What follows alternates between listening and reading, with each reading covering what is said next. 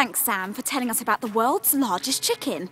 Now, I do believe we're in deepest, darkest Sussex with Petulia. Are you there? Petulia? Oh, hello. Sorry, it's awfully chilly in here today. Good afternoon and welcome to Newsnight. I'm Petulia Gladstone, reporting from Sussex Square Gardens, this beautiful place.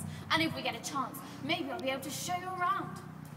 Anyway, eyewitnesses 3 days ago saw two young children thought to be brother and sister break into these very gardens and disappear into this very eerie tunnel.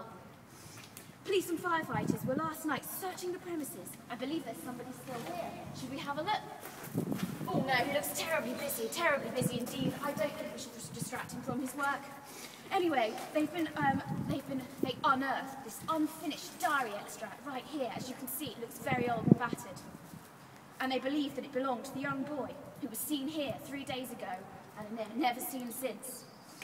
We're asking for the support of the public to fill the rest of this diary. I'll just read it to you. Dear diary, if anyone here is reading this, then this is what really happened. This is my story. I didn't think much of it before I entered the tunnel. I was just looking for an adventure, and I definitely got one. If only I'd thought about it before diving headfirst into this tunnel, things might be very different. The tunnel was damp and cold, and I could hear mice scurrying at my own heartbeat. As I emerged from the tunnel, I couldn't believe my eyes. I saw, and as you can see, it's been bricked.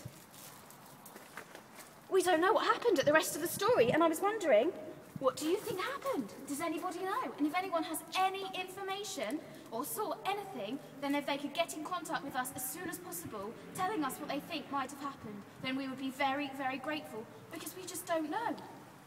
Thanks, Petulia.